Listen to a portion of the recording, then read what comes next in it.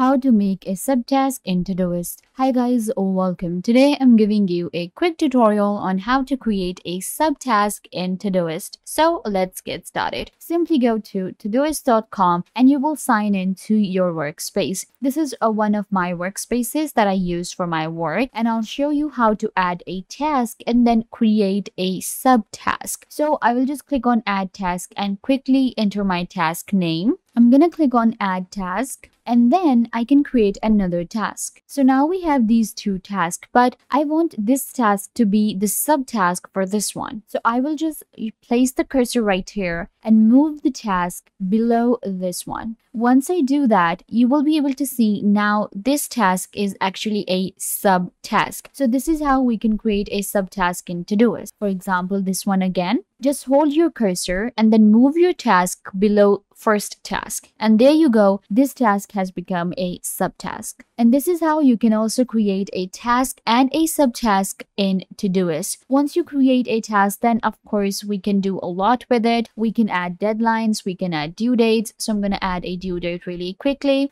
maybe first, and then we can add the priorities. I'm going to set priority to this one. We can also add different labels to it, and then I can also add a reminder. We can also add comments and then create a subtask once we open up a task. So you can also create a subtask from here and add a due date. I hope this was a big help. Don't forget to give this video a big thumbs up, leave a comment down below, turn on bell notification, and subscribe to the YouTube channel.